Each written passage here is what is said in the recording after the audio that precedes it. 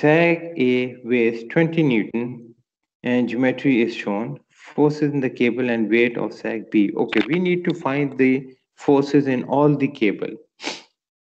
So we need to find the force on cable DC, on cable CE, on cable EG, and we need to find the weight B, sag B. Yes, that's sag B. So these are the unknowns that we need to calculate. Okay, now, interesting. So we start from the point where we've got maximum known and minimum unknowns. So if I ask you concentrate point on point D, C, E, and G. I want you to concentrate on those 4 points and tell me which point out of those four has got maximum known and minimum unknown. So E with E. maximum and D with minimum unknowns. So if I go for D, is there any known in D? There's not any known value at D. So I need a point where I've got maximum known and minimum unknown. That's 1 point. One E. point which has got maximum known and minimum unknown. E. Sir, E. E. Okay, let's look at E then. So E, according to point E, that's because you're telling me that we've got this 20 Newton given. So we've got one known and two unknowns. So our starting point for analysis should be point E. Now, okay, now let's have a look. I'll skip this through. Okay, so free body diagram of point E. What would be the free body diagram of point E? I will have a force acting downward.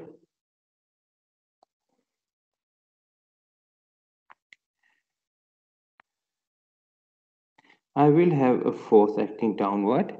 It's a chord. CE is a chord, so definitely there'll be force in this direction.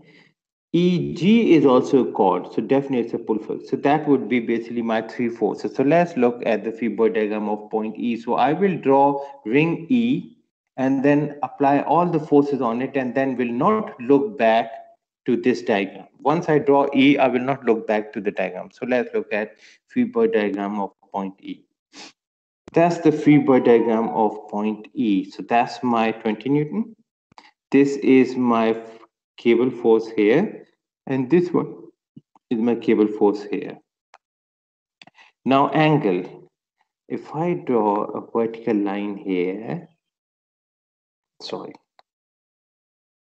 If I draw a vertical line here, then this angle is also 45.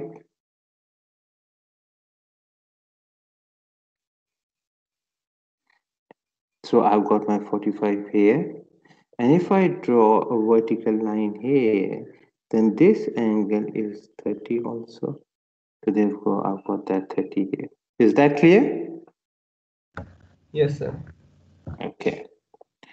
So I've got my angles. Now I'm not going to look at this diagram. I'll just concentrate on this one. That's the one I will look at. Because once I draw the free body diagram, I do not look back. Okay, so I now do sum of all the forces along X and sum of all the forces along Y. So let's look at sum of all the forces along X. So I will have a component X here for this one, and I will have a component X here for this one. This component, or I can draw it here also. It's the same thing. So this component is positive, so therefore I've got positive. Remember, if I take this one, I can take this angle 60. So the answer would be the same, okay? And for this component, I have got negative sign. because it's in the negative direction. So I've got my two forces along x. This component doesn't have any component along x-axis. So now let's look at sum of all the forces along y. So I would have this component and another component here. So I've got this component acting downward, therefore I've got a negative sign here. I've got this component downward and another negative sign here, while this component is upward and it's positive. So sum of all the forces along x, sum of all the forces along y, two equations, and how many unknowns I've got? I have got two unknowns. And therefore, I get my answers out. So I now know that the tension in EC is, I'll go back. I've done my calculations. So now I look at the main diagram.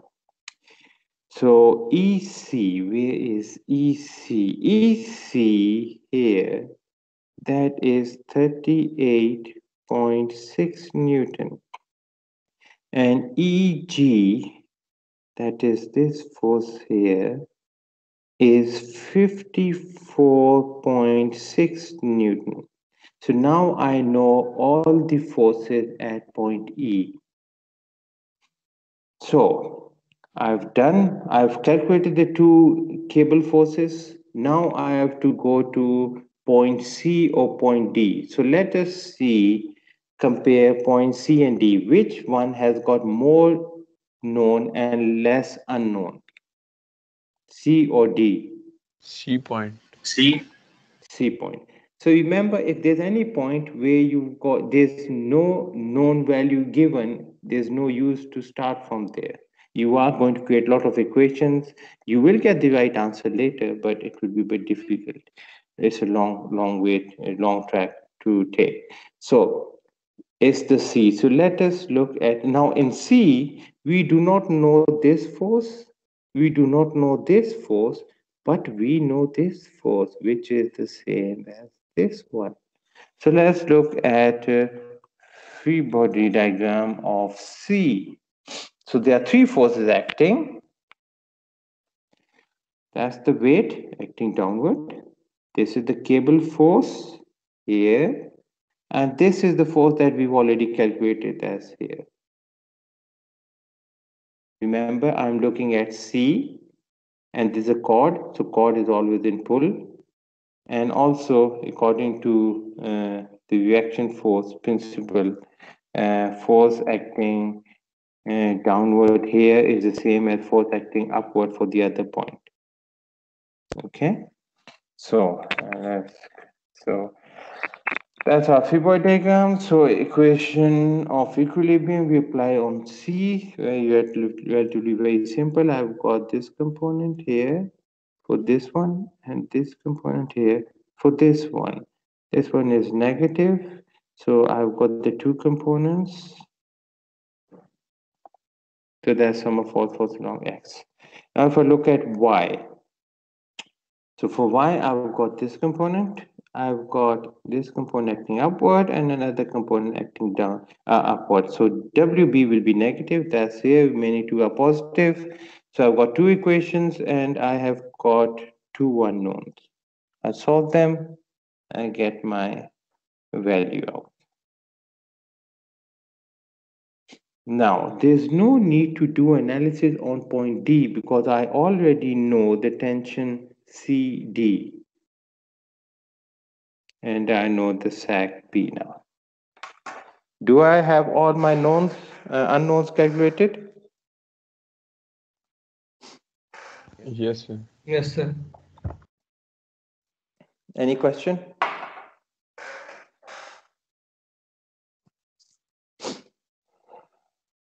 Okay, so let's move on now.